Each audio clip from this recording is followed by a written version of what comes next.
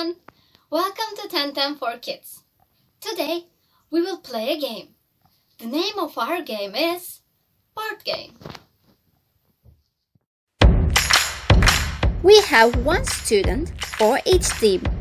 The game also can be played by more than one player. The students roll the die to find out which player will start the game.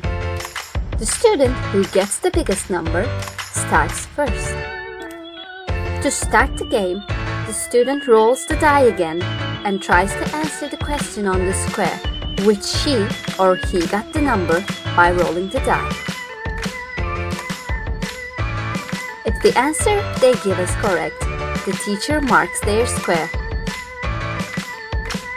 If the answer is incorrect, the student goes back to the previous square.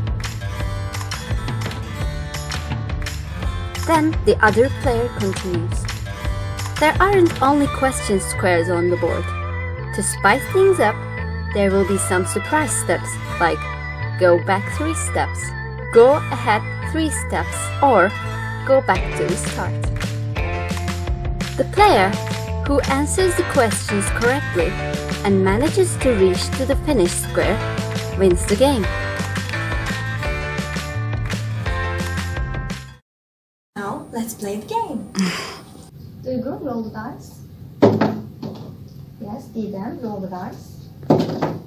You will start. Roll dice again. 2. What is the opposite of full? Empty. Yes, good. You are blue one. Duygu, roll the dice. 5. Wow, go back 1 step. You are here now. You are red one. What is the past of do? D. Yes.